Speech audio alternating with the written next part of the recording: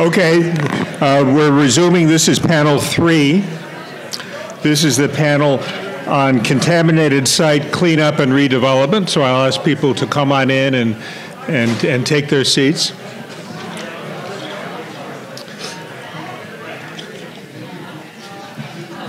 Okay, we are resuming now for everyone in the back.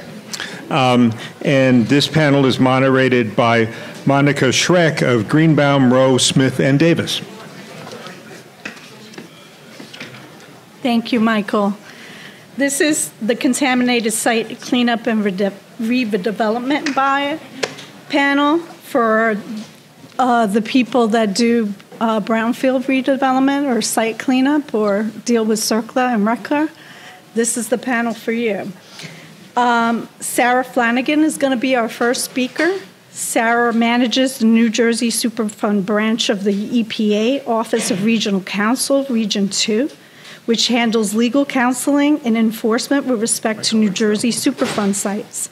Ms. Flanagan joined EPA Region 2 as an assistant regional counsel in the New Jersey Superfund branch in 2001 after a decade in private practice. She has been in her current position since June 2016.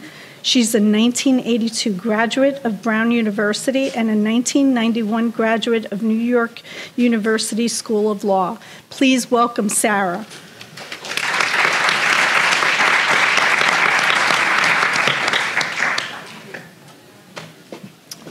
Good morning. I just want to say a couple of things in advance. One is as Monica noted, I manage the New Jersey Superfund branch, so I am not a subject matter expert in RCRA or... Oh, sure. I'm starting again. As Monica said, I manage the New Jersey Superfund branch in Office of Regional Counsel, so I'm not a subject matter expert in RCRA or New York Superfund, New York Caribbean Superfund matters. So I wanted to thank my colleagues, Wilkie Sawyer and Tom Lieber, for contributing to my presentation. And I guess the other thing I wanted to say is I've been at EPA now for 22 years, and when I started, some of my colleagues asked me if that was a wise move, moving to EPA, because the Superfund program was on the off-ramp. So I just wanted to say that 22 years later, I think the answer turned out to be it was probably a fine move. So, speaking of not being on the off-ramp, what's new in the current time framework since our last meeting, the last Columbia presentation a couple of years ago, bipartisan infrastructure law funding. So we have a lot of money, and $3.5 billion is being from the law is being invested into remediation at NPL sites. The vast majority is going to EPA-financed remedial action construction projects at non-federal NPL sites, clearing up the backlog of 49 previously unfunded sites, starting new construction projects when they're ready, and accelerating the ongoing cleanup at NPL sites. Quite a number of Region 2 sites were lacking funding and have now received funding. So it's a very busy and exciting time for us. Just in case people were wondering about the reinstated Superfund taxes and what the impact of that will be, we don't really have too much to report on that at this time, so stay tuned on that. Speaking of new Superfund sites, we have finalized a listing of 5 in the last couple of years: Pioneer Metal Finishing and Lower Hackensack River in New Jersey, and in New York, Meeker Avenue Plume, and the Brillo Landfill in Victory, and in Puerto Rico, the Ochoa Fertilizer Company in Guanica. So some of those are pretty big sites, and that will also be keeping us busy with those new funding sources that we're going to be experiencing. All right, moving on to some updates on law and policy. We continue to support redevelopment at contaminated sites, cleaned up and in the process of being cleaned up. That's an important aspect of our our programs. So since May 2021, we've issued a number of new and updated comfort status letters. And we have also issued a new edition of the Revitalization Handbook, which will summarize federal statutory provisions and enforcement documents and provide a good description of enforcement tools that are available to address liability concerns associated with RCRA, CERCLA, and that'll be a helpful guide to the development community. And also on the legal front, we've issued a new model administrative settlement for removal action by prospective purchasers, which is provides a covenant not to sue for existing contamination and contribution protection, and it also includes some enhanced community involvement provisions, which I'll be touching on a little bit later and are associated with our focus on our commitment to protecting communities with EJ concerns. Alrighty, another big topic that I think is on a lot of people's minds these days is PFAS development. So I'm going to go through a few of those which are relevant to the Superfund program. Importantly, EPA issued the October 2021 roadmap, which identifies a sort of a framework, 3 primary goals for addressing PFAS: research, restrict, and remediate. And consistent with that, EPA's proposed the designation of PFOA and PFOS as CERCLA hazardous substances, and is working on an enforcement discretion policy with respect to PFAS at Superfund sites. Also relevant to Superfund is the proposal of some new standards, drinking water standards, MCLs, which we'll come to in a minute. And also I think Phyllis Feinmark's going to talk more about that later. And initiation of 2 RCRA rulemakings. And then some other related matters, such as designating PFAS onto the list of risk-based values for cleanups.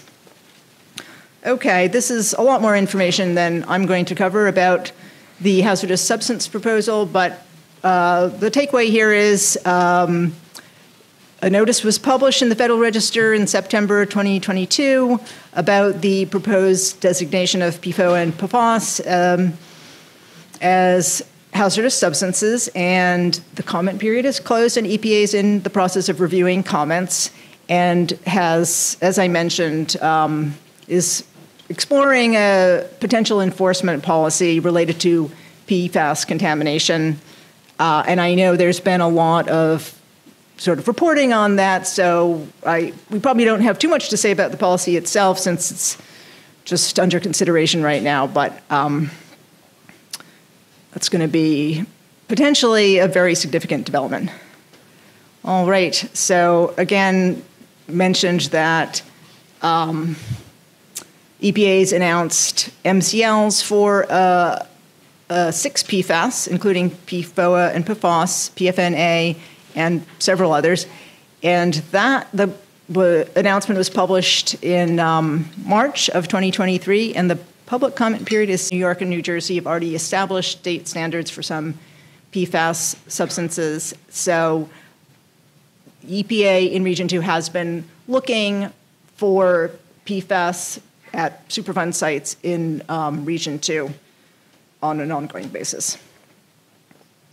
Okay, RCRA. So again, this is not my area of specialty, but I wanted to note that EPA's initiated 2 rulemakings in response to the New Mexico governor's petition asking that PFAS be identified as hazardous waste under RCRA. Those 2 rulemakings, I believe, are underway and I think being reviewed by OMB at the present. One is a rulemaking to add 4 PFAS chemicals as RCRA hazardous constituents, and the other would clarify in current regulations that the RCRA Corrective Action Program has the authority to require investigation and cleanup of waste that meets the statutory definition of hazardous waste under RCRA 1004-5. So that would clarify that emerging contaminants such as PFAS can be cleaned up through the RCRA corrective action process. This is just a general reference of some of the RCRA authorities touched on by the roadmap, so I'm going to continue along to the next slide. So now, switching gears a little bit onto some other big policy issues that are of continuing importance to EPA, environmental justice and climate change, as those relate to RCRA and CERCLA. I want to echo what Candace had said, which is that EPA is sort of using an EJ lens as we proceed with our, everything we already do, but we're doing it maybe with an enhanced kind of understanding and focus. So in that context, EPA has issued some documents that help guide decision makers and EPA decision makers and partners to understand what our authorities are to consider and address environmental justice and equity in decision making. What that means for RCRA and CERCLA cleanup sites and communities with EJ concerns, I would say, initially, we can certainly say expect more robust communication about enforcement instruments and compliance, and focus on early action to address urgent health concerns. I'm going to just talk a little bit about the new model RDRA consent decree and statement of work, which is for Superfund cleanups, I think exemplifies some of this approach, in particular with new deliverables relating to community involvement and community impact mitigation.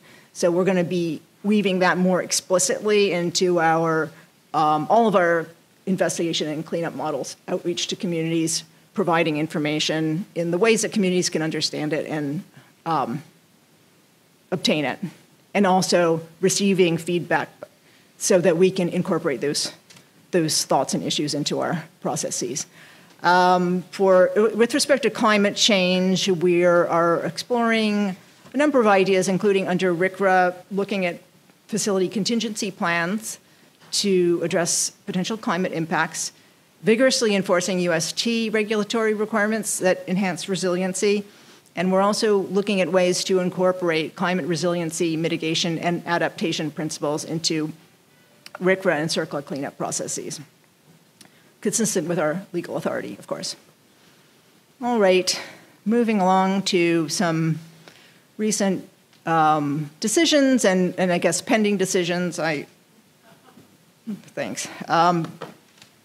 Just nodding to the case before the Supreme Court that concerns a question of whether declaratory judgment on liability would trigger a statute of limitations to seek cost recovery. I'm not really going to say much more on this because it's still pending, so I was hoping there might be a decision by now, but we'll have to come back to that next time. So there hasn't been a lot of litigation, I would say, in Region 2 since the last Columbia event, but we have had a couple of cases relating to access, which is for Superfund matters, which is sort of surprising. So, here's a nice example. It involved a removal action at a commercial business in New York. EPA had issued an administrative order for access under CERCLA, and the owner of the contaminated property resisted access, ultimately did agree to grant access, but also challenged the order for failure to comply with EPA and CERCLA's requirement that access to property be limited to reasonable times. And the court held that the plaintiff had unreasonably denied access, and EPA can issue an order when a property owner attempts to dictate the schedule and manner in which EPA discharges its duties. And I wanted to mention in particular just because we have seen in, I would say, recent years, a surprising number of examples of parties being unwilling to provide access, and so that's been an increase in our practice, but ultimately, I think it's safe to say that we do and achieve that result, we end up obtaining access. So food for thought. Okay, I'm very short on time, so I'm going to now just skip through the last few slides and say we have a robust RCRA enforcement program. Noted a couple of UST examples in my slides here, and also another focus of RCRA organic air emission cases. So I urge you all to look at those and understand where we're going with that. And we have also a very active CERCLA enforcement program.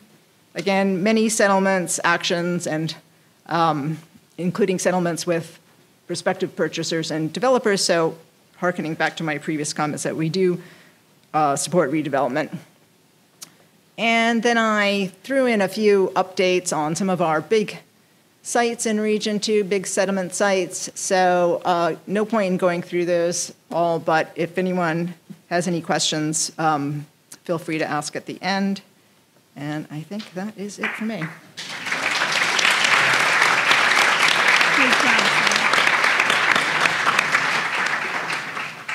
Great job, Sarah. And we're going to introduce Patrick Foster. He's the Regional Director for the New York State Department of Environmental Conservation, Region 2, covering the 5 boroughs of New York City. As Regional Director, Patrick works with his senior program managers and staff to ensure that the dedicated environmental professionals serving throughout the legal, environmental, quality, remediation, natural resources, environmental education, and permitting programs in Region 2 have the tools to effectively conserve, improve, and protect New York's natural resources and the environment. Wow, that's a pretty big job. Patrick is a graduate of Indiana University, Bloomington, and received his JD and MA from the City of New York. Welcome, Patrick.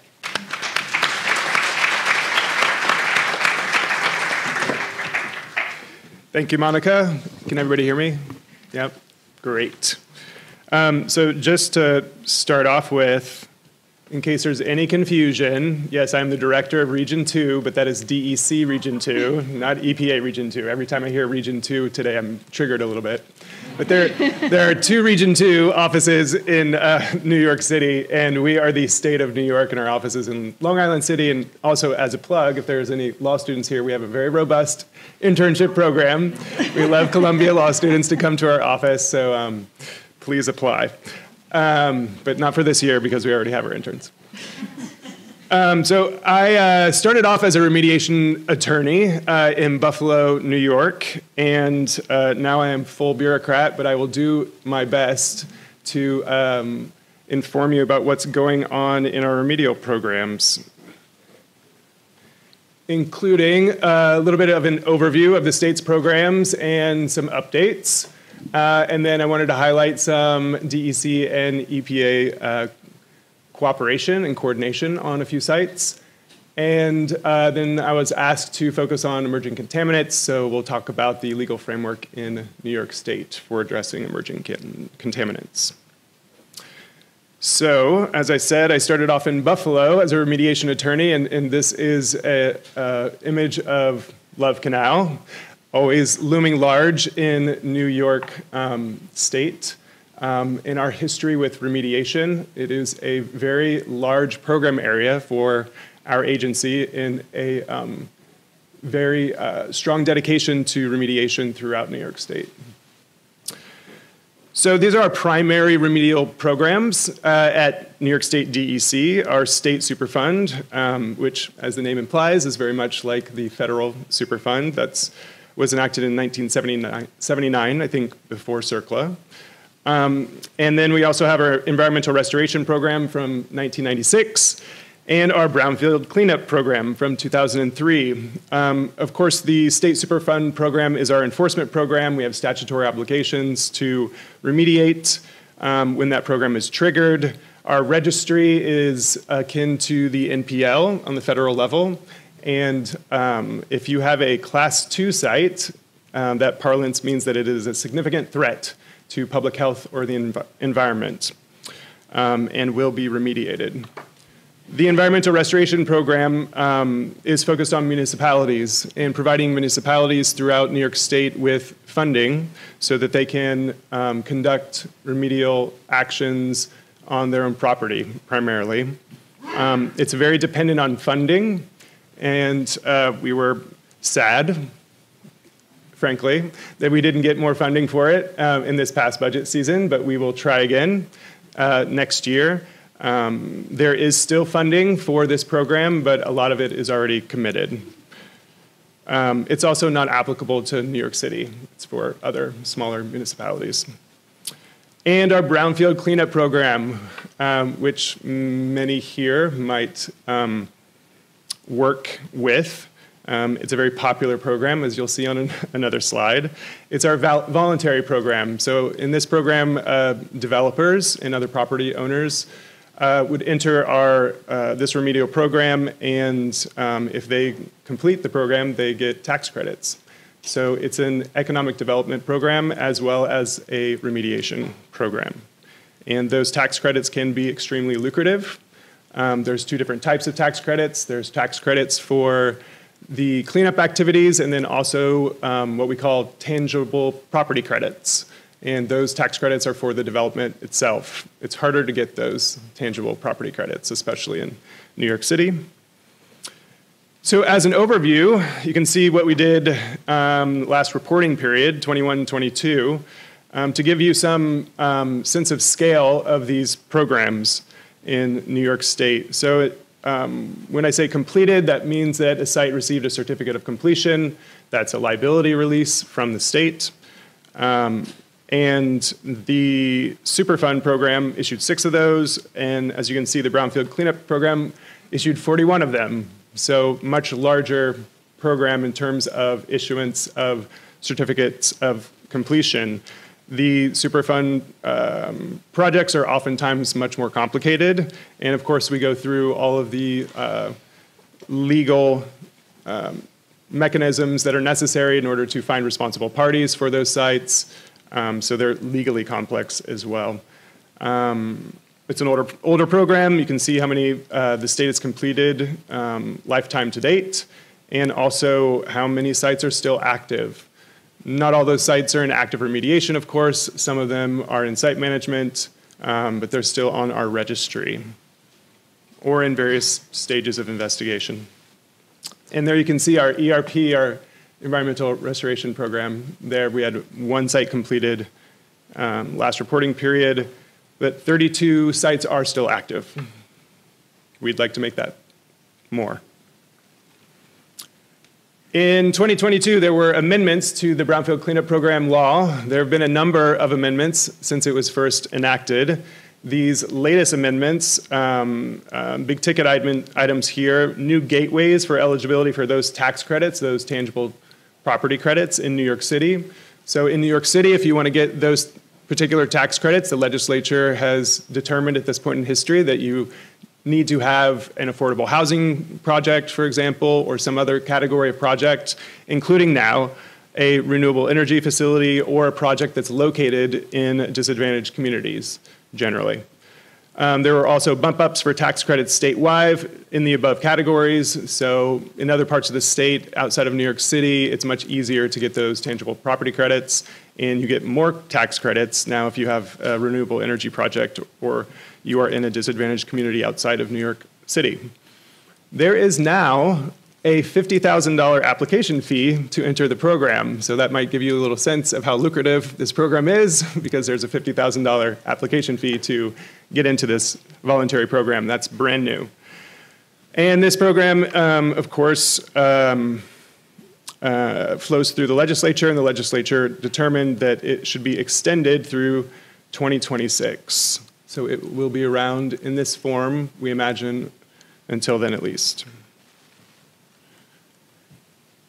All of our environmental remediation programs are, the regulations for them are found in Part 375, 6 NYC RR that you've heard before today, Part 375 in this case. And we recognize that those regulations need to be changed.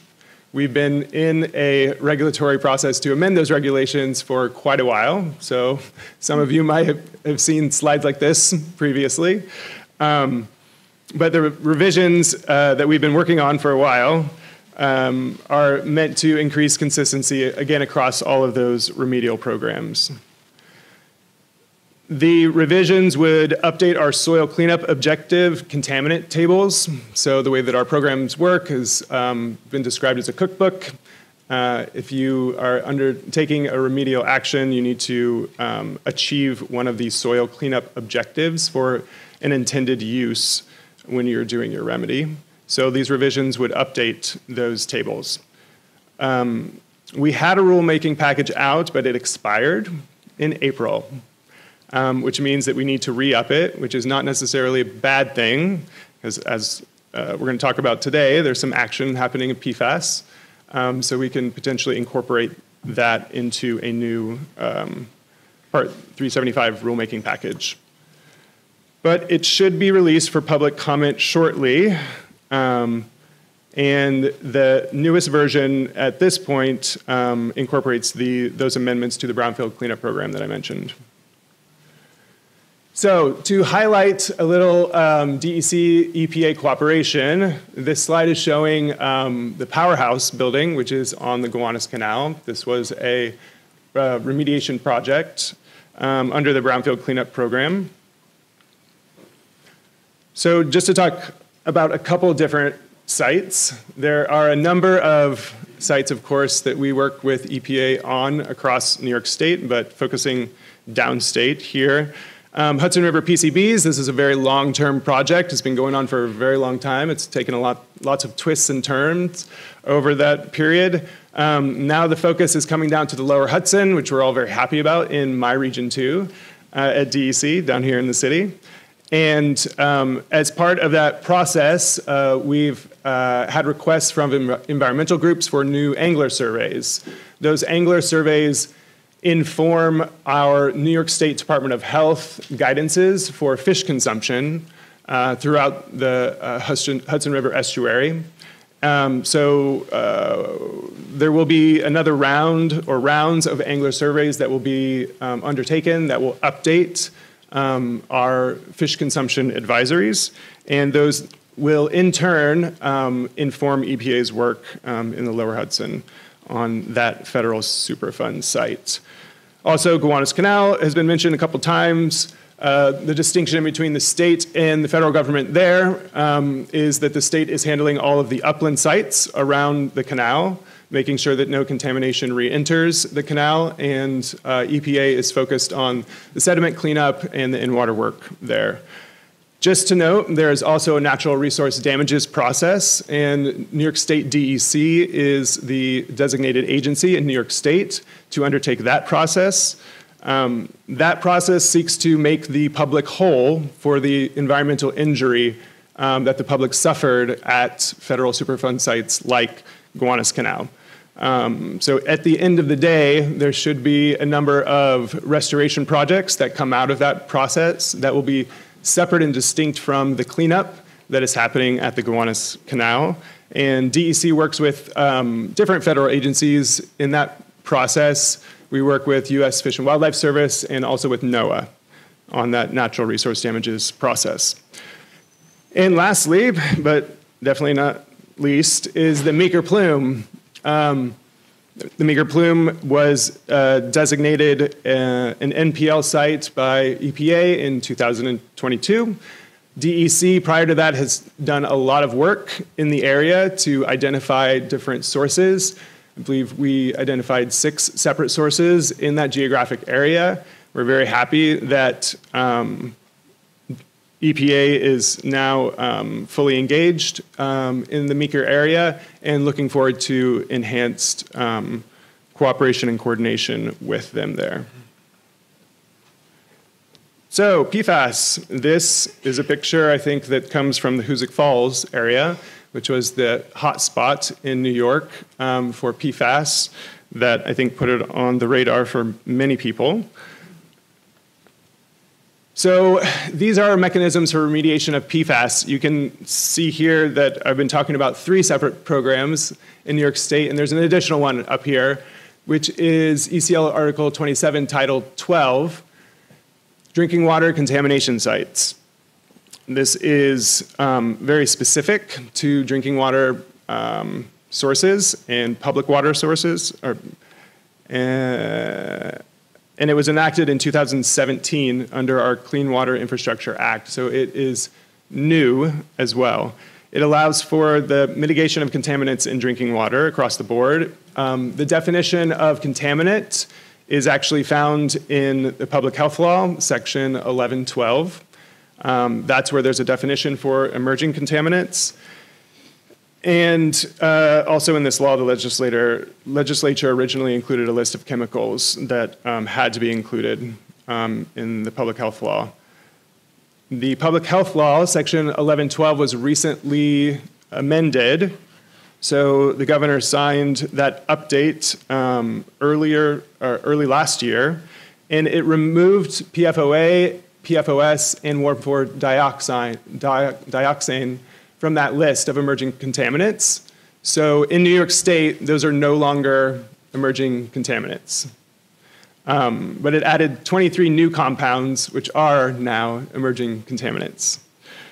And that is significant because now those compounds, PFOA, PFOS, and 1,4-dioxane, are standard contaminants in New York State law. So this Title 12 program is similar to State Superfund, but it is limited to public water supplies. We call these sites D sites for drinking water sites. There's only 2 of them in New York State, in the Hudson Valley and in Western New York is where they're located.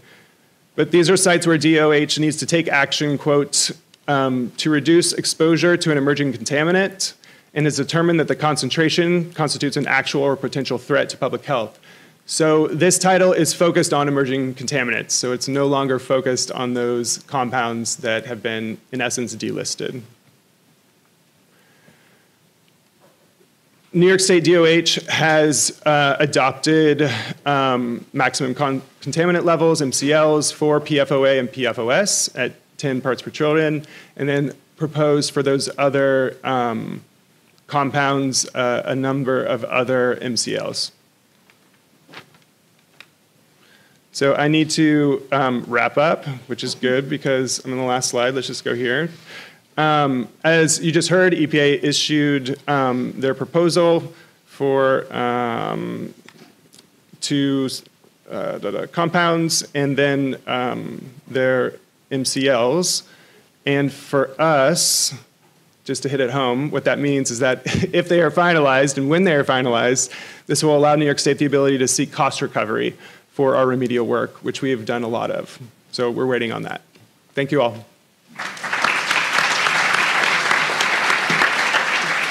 Thank you, Patrick. Only in New York City can you ask for a $50,000 application fee. Sean Moriarty serves as Deputy Commissioner to Commissioner Sean Latourette. They're spelled differently, but they're both Sean. Sean leads DEP's internal legal team on all matters of regulatory compliance and rulemaking and oversees the Office of Enforcement Policy. He also is a member of the Commissioner's executive team, providing input on priority initiatives that include climate change and environmental justice.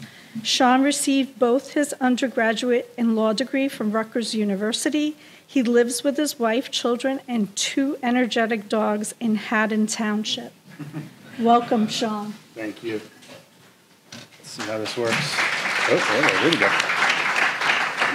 Good afternoon, everybody. Thanks for having us. Best part about this job is getting let into places that I never would have gotten let into when I was younger. As a Rutgers graduate, Columbia was not on my horizon. Also, thank you, Monica, for clearing up. I'm not Sean Latourette. I am the other Sean from DEP. Yes, there are 2 of us.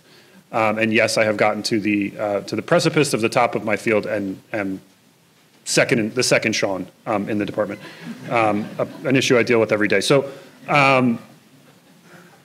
we're going to talk a little bit about kind of our site remediation work, PFAS, but I want to try to lean a little bit more on the redevelopment aspects of what we do, right? So if you have your bureaucratic bingo card out, like you're going to get points for climate change and environmental justice along with PFAS from this one as well. So we'll continue to do that, which is good. Everybody should be talking about those things, right? Like they are critically important. So we're going to weave them into everything, whether you like it or not. So we do a lot of work on remediation. We have the New Jersey Spill Act. Similar to federal CERCLA, we are able to seek cost recovery under that act for numerous things, including PFAS. We fortunately don't have to wait for the federal government on that one. And a lot of those cases get the big headlines, right? We've filed cases that are kind of a cross between natural resource damage recovery cases and remedial action cases to address PFAS statewide with a lot of the big contributors. I won't name names, but if you've looked at any of the Attorney General and the Commissioner's press releases, you know who those folks are, right? So we are pursuing those. Those get a lot of headlines. But there's there's a lot of meat left on the bone from a natural resource damages perspective, right? And I want to talk about that and when the recent action that this department has taken and the Commissioner's issuance of a brand new administrative order that really attempts to get more at those cases that fall below that kind of headline threshold, that aren't the big cases, right? Every remediation case, at least in theory, and I'm sure there's some attorneys in the audience who will test us on that theory eventually, has a natural resource damage component, right? It's that delta between meeting the standard and what it used to be, that clean, that kind of virgin groundwater, soil, whatever, right? So what we're trying to do through the administrative order is to create better process internally. And there's two aspects of that. First, we really want to work on more voluntary settlements with RPs, right? That is the most efficient way to do it. I know that some of the lawyers in here don't make quite as much money off of that, and I get it. But from our perspective, in terms of returning value to the people of New Jersey, most kind of directly being able to compensate for the injuries to our natural resources, a voluntary settlement ends up being a much better path for us. So we want to be able to encourage that. So we're trying to create information. We're going to continue to update our outreach, and that work is continuing at pace in the department to try to find ways to give people information about how you can calculate natural resource damages, provide a clearer path to coming to the department to propose a natural resource damages settlement without feeling like we're going to play gotcha. The other part of that, when we talk about how every potential remediation case has an NRD component, we're also trying to kind of routinize more of the way that we approach NRD through our standard remediation processes, right? So we're going to be creating kind of new touch points to NRD within our remedial program through, when you get to an RAO, when you get to that remedial action outcome, you get that permit, we're going to have things that are part of that activity that are going to ask about natural resource damages. And we're trying to set up kind of thresholds to allow for a quick and easy calculation of what that might look like to free that liability, to get rid of that trailing liability. We don't want to have to chase folks some number of years later, and we'd like to be able to do that up front and then be able to kind of, as we said, return more value to the people of New Jersey. To do that, this is kind of this idea of environmental justice, this idea of better connecting the work that we do to our communities, right? That's kind of at the core of the environmental justice idea. So we are creating the Natural Resource Restoration Advisory Council. What that's going to do is kind of bring folks together from different kind of cross-disciplinary team of folks, a council that's going to help us to guide how we spend the natural resource damages money, right? So if we settle any of these big old cases we filed, we're going to have millions of dollars come into the state that are going to need to be spent on restoration. We want to identify those projects. We want to kind of work more transparently and more openly with our communities to better identify where the money should be and have a kind of a better connection in terms of how that's done. We have found more recently that when we don't talk to folks and we think we've come up with something really, really good, that often comes back to slap us right in the face, right? You end up in multiple community meetings being yelled at for hours at a time. So we want to be able to avoid that, right? We want to be better, right? We try to learn lessons at the DEP. Moving on to PFAS, everyone's favorite topic. This is like the Sports Center highlights of what we're doing, right? I'm going to go quick. I'm at least on 1.5, maybe 1.25 if I'm doing well on the podcast speed as I'm talking. But PFAS, obviously critical issue for everybody. Federal government's working on it. New York's working on it. We're working on it, right? So we have our MCLs, our drinking water standards for PFOA, PFAS, and PFNA. Now we're not as good as you, which is really disappointing for me to see here today. We also have groundwater standards. But the thing with PFAS is, right, every time you put a standard out, somebody else makes a new compound, right? So you're always kind of trying to chase that. So, part of what we're doing here now is trying to close some of the gaps of the things that we know are present in the state of New Jersey. Whether it's Gen X, whether it's Clipfica, this other very long, multiple consonant thing that I can't even understand what those letters are when I look at it. But these newer compounds, right? They're not the PFOA, they're not the ones that folks know about, but they're everywhere in New Jersey, right? And they are often from very specific companies, and we have to work with those companies and develop very specific standards to address those. So we're in an interim stage on several of those. We're going to continue to push that forward.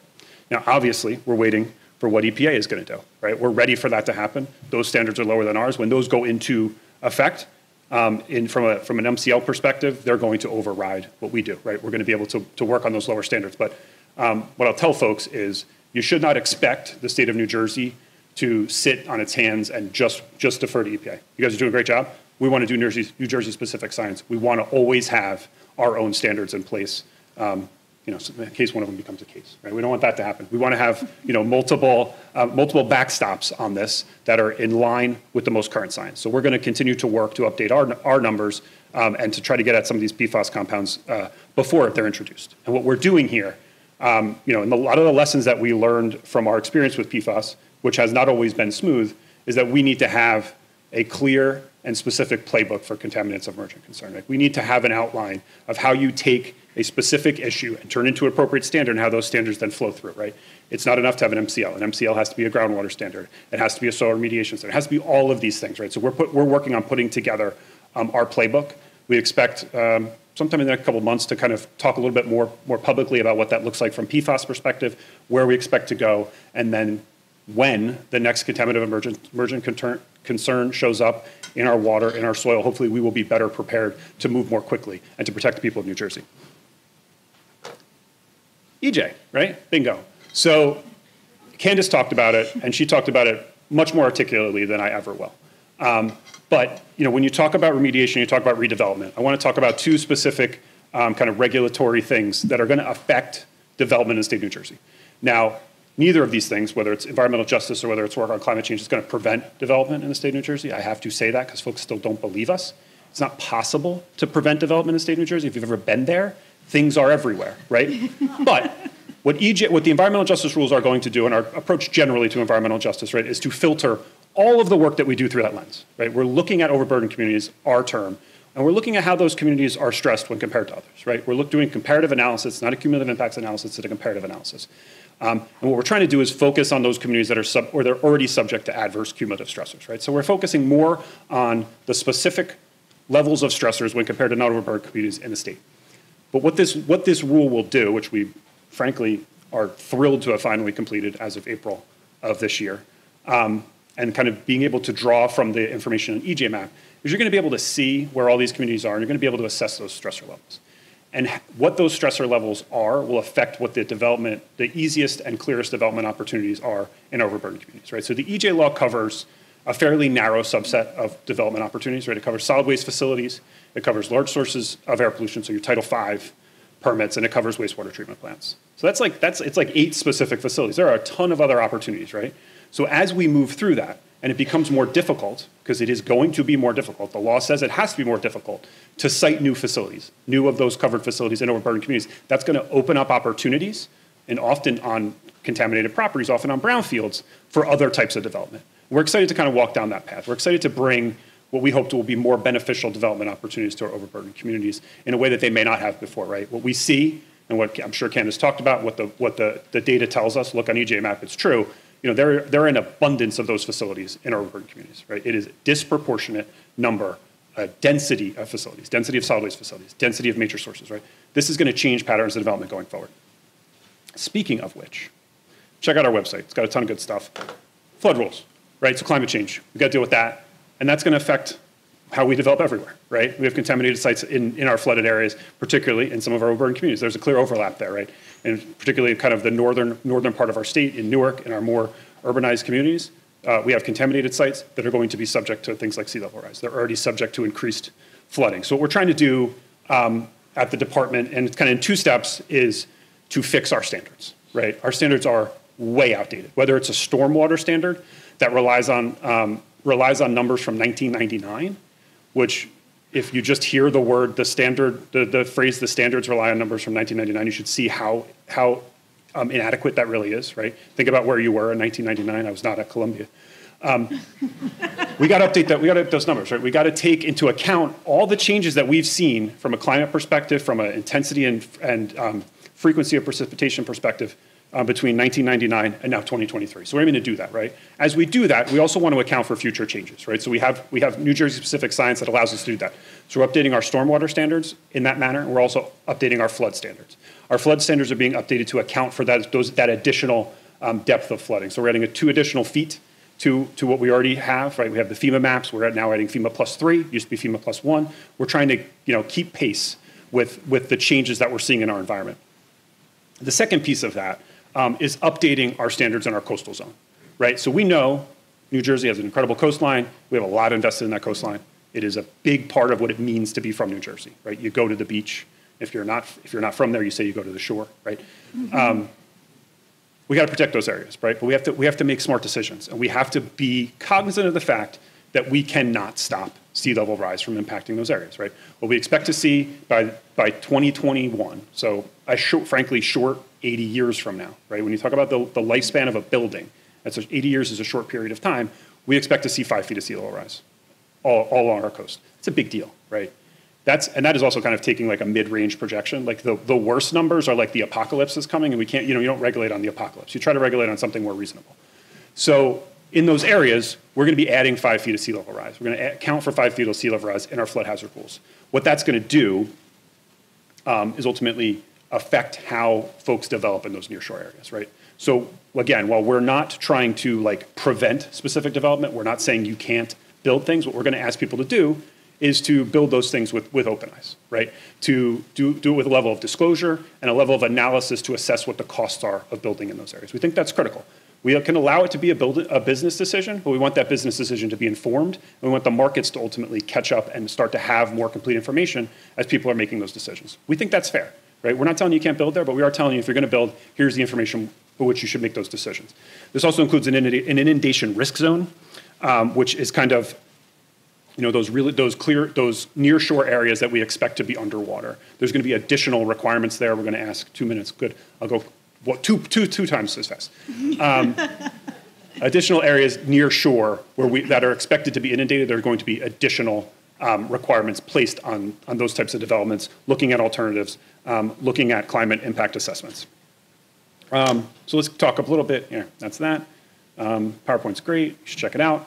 Let's talk a little bit about how we work to incentivize redevelopment for the state of New Jersey. Right? So you got to pay for it, right? We don't necessarily get $50,000 every time we give somebody a check, but I'm going to talk to them about how we do that. But through our Economic Development Authority, through the department, through HDRSF funding, through the New Jersey iBank, we are trying to provide funding to folks at very low interest rates, competitive, or in some instances, zero interest rates to be able to make improvements in those areas, right? So that funding is available for folks. There's loans, there's grants, and we really want to be able to find better ways to reuse our contaminated property, right? Whether it's to remediate it, whether it's to build on it. We want to see solar on most of our landfills. The landfills that we can't put solar, we want to turn into parks. Like we want to make these things really valuable, right? And we believe, obviously, as the state of New Jersey and the Department of Environmental Protection, that economic value can come from more than just building another building, right? Building a park, building something that folks can latch onto, that can kind of improve your quality of life, has economic benefits that are more than just the footprint of that structure.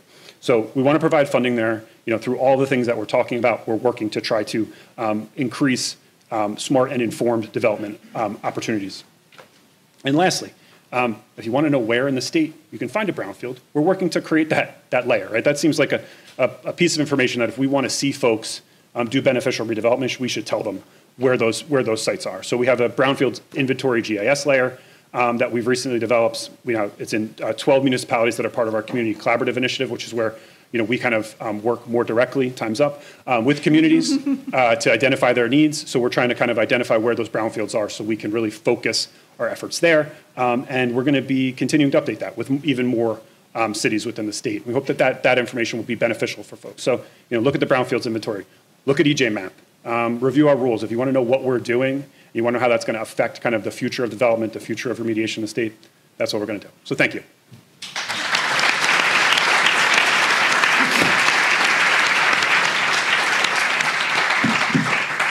Great job, second Sean. Thank you so much. I don't go after him. You'll see why. So we have time for some questions. We covered a lot here, so if you have any questions. Yes.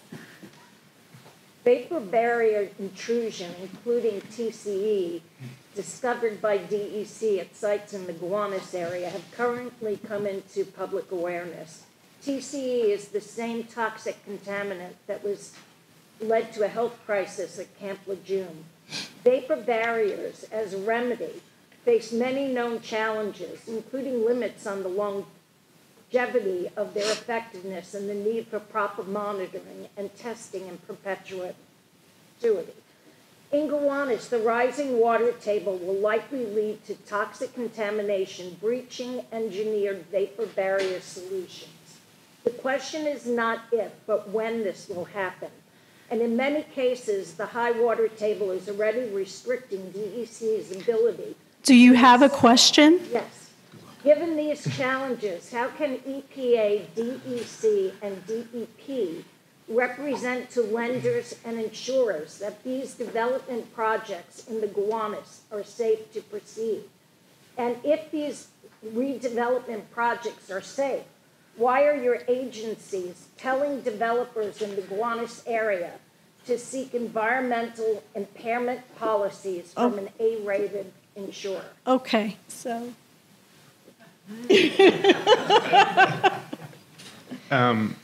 Do you want me to? Yes, would you like to take that one? So, as I noted before, there's a distinction in between the state's role at Gowanus and other areas like Newtown Creek in New York City, and EPA's role. So EPA is very focused on the canal itself, and the state is taking care of those sites that have largely come through the brownfield cleanup program, so through our voluntary program as remedial sites. As part of the brownfield cleanup program, even though it's a voluntary program, we do designate sites as, some of those sites as significant threat sites. So they have sort of additional components of the brownfield cleanup program law are triggered when that happens. So in terms of different remedial techniques that are preferred and allowed under state law, vapor barriers are used in many different places for sure, but there could be site-specific considerations in different places. I will pull the attorney card a little bit and say that I can't speak to technical questions about vapor barriers, but all of our remedies that are selected for all of our sites go through a public process. And so I would invite folks who think that there is a proposed remedy that's inappropriate to interface with our agency during that process. Okay, thank you. Next question? Yes. Sean, I recognize that you didn't mention managed retreat or buyouts. Is that too toxic, so to speak? I mean, I don't think you'll ever hear anybody from the department talking about managed retreat, but we will talk about buyouts for sure, because that's not managed retreat, right? No, so we are, we have an existing and pretty robust state program for flood buyouts, and we're also in the process, and it's been a process of obtaining authority to spend federal funding for IDA recovery, and we have a lot of folks who are out of their homes. A lot of folks are still paying mortgages on places that they can't live, and we need to get in there and help them. One of the things that we've done recently, which I think is a real smart move by the commissioner, and I've been fortunate to work on that, is to kind of realign the way we focus our work more from a more proactive and planning perspective, and less of a reactive disaster recovery perspective. So we've kind of seeded the planning activities and kind of the identification of areas in which we should prioritize buyouts under our Chief Resilience Officer, Nick Angarone. He and his staff are kind of doing, data analysis, looking at flooding patterns and all of that, and giving us guidance on where to focus. And what we try to do there is kind of use available state funding to focus in those areas and try to marry up that analysis with what we're going to do with the federal funding. We've had a lot of success there in terms of being able to identify what we think are the most vulnerable places and places that we really should spend that money. I think what you're also going to see as the IDA funding is spent are some lines being drawn by the state as to what's appropriate to buy out and what's appropriate to elevate, right? There are areas of the state subject to repeated flooding that would be, I think in our view, unwise to invest strictly in elevation, even if that is the homeowner's preference. So there's going to be some difficult discussions about that. There are going to be some difficult decisions to be made. And if that looks like some form of managed retreat to people, I wouldn't disabuse them of that notion, but I'll never say that again in public. More questions? Isaac? Sean, another question for you, actually. I was thinking about the 5-foot number you talked about before, and I'm just for clarification. Is that number inclusive of storm surge, sewage backup, wastewater backup, or is that independent of? So that's in addition to what we would look at as like our 100 or 500 year storm, right? So we're adding 5 feet on top of that to try to account for what sea level rise will do to that surge. Again, not saying you can't build there, but we want folks to have a level of awareness as to what we should expect there, and ultimately, and I think critically, we want the folks who buy those properties, maybe one owner or two owners down the line, to have notice and disclosure of what they're purchasing, because at the end of the day, if folks continue to move forward without knowledge, all of that liability is going to fall back to the state, as we see over and over again. And right, we need to correct for that. Any more questions? Turn on my speaker here, Audrey Friedrichsen from Scenic Hudson. So we're glad to hear you mentioning the work that's starting to be done tentatively in the lower Hudson. We're one of those environmental groups that asked for the angler surveys. Would love to talk to you about them and hope GE pays for them. But really my question is for Sean, who speaks first. The lower Hudson Superfund site extends all the way down into New Jersey. So my question is whether or not DEP or your agency is planning to get involved in the lower Hudson at all. Yeah, absolutely. Again, I'll pull the attorney card and say I don't have the specifics on that either. But yes, we will be involved.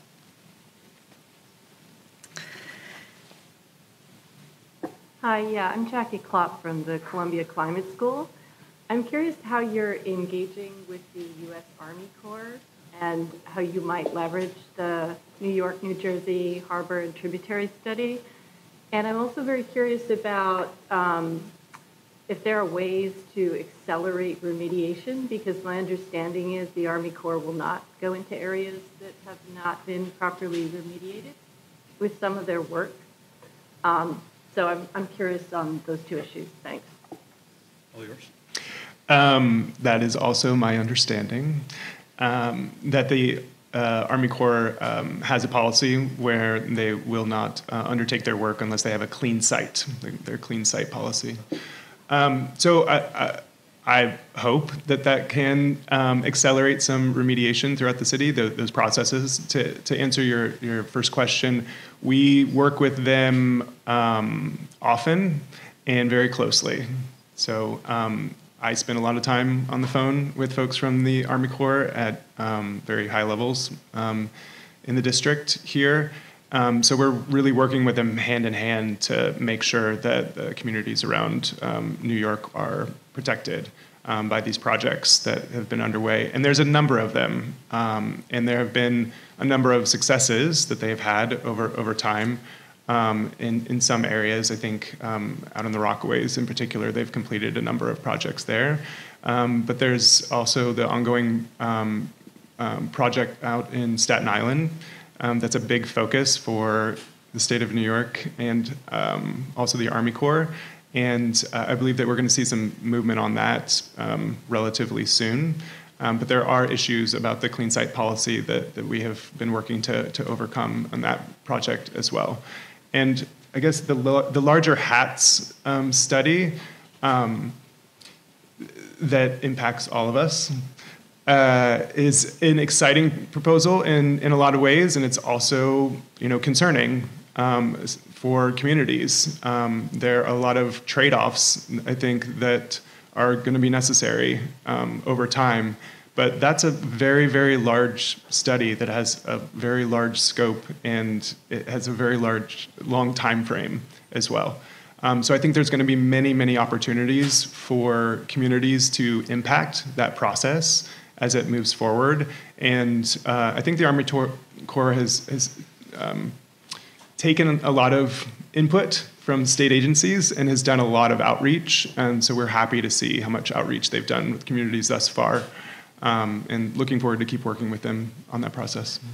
Yeah, I think we've worked very, very well with NYDEC as well as the city on the HAT study, and there's a lot to unpack there, right? I think the thing that I always go back to when we talk about interactions with the Army Corps, which are many with us, right? We have projects in Hoboken. We're working on a lot of stuff with the Army Corps. Despite investments of billions of dollars, we can't engineer our way out of this, right? I think folks are aware of that at this point. So we're going to continue to take advantage of those opportunities. We're going to continue to look at those from a as the Army Corps does from a cost benefit perspective, and try to make wise investments that are going to hopefully help with storm surge and maybe some of the sea level rise. But we can't expect that that's going to deliver us from this problem, right? So we're going to continue to work on our regulatory and investment strategies to try to provide more resilience for the state, while continuing on a parallel track with all of the good stuff that we can do with Army Corps. And one more question. This is kind of a self-interest question. I was the RA who put out in 2000 the draft order for GE to clean up the river because they just wanted people not to eat fish. So when you mentioned PFAS, is that also GE, or is it some other entities that put them in there? And where the heck does it stand now with GE doing something? I know they did some cleanup upriver, but where are you with that? Are they still fighting you at every step of the way?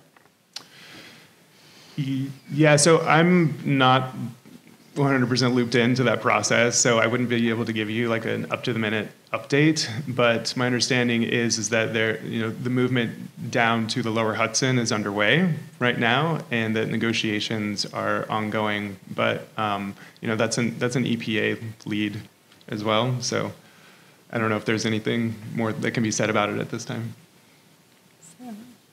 Yeah, sorry, I don't have anything to add to that. Jean, can you hear me? Yeah. I can take a stab at that for EPA. Yes. So I think you asked about PFAS in the Hudson. First, if I heard you right. Well, I think, Pat, did you mention PFAS in the Hudson? No, PCBs. Just everywhere else. Yeah. I mean, it's in all of us right now, I think. It's shorter to list the places it's not. Oh, in the Hudson Valley. Sorry, I might have been. No, I wasn't talking about PFAS in that part. Sorry. So we've made a lot of progress, and GE did a major dredging project under a settlement with us in the Upper Hudson. So that's good. And now we're looking at the Lower Hudson, and the work is ongoing. And we're also looking at the floodplains where PCBs have landed. So we're working cooperatively with GE on that as we speak. And can people eat fish now in the Hudson? There are restrictions. There are long-standing fish advisories for the Hudson that I would urge everybody to take a look at. Yeah. And this is the end of our panel. So I have an administrative item. Please be back by 1:45. And lunch is outside, so we actually ended 5 minutes early. We gave you 5 extra minutes for lunch. Yay!